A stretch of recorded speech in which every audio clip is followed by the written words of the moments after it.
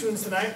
An upbeat swing chart called Leaping Lizard by Andy Farber, and it features Rihanna Ryan on the alto sax, Sam Roosted, the third cousin, on trumpet, and Blake Biak on piano.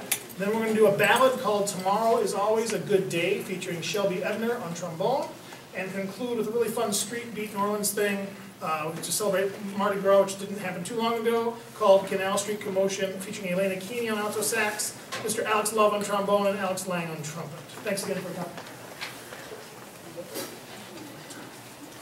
Very good intro. Thank you, Paul.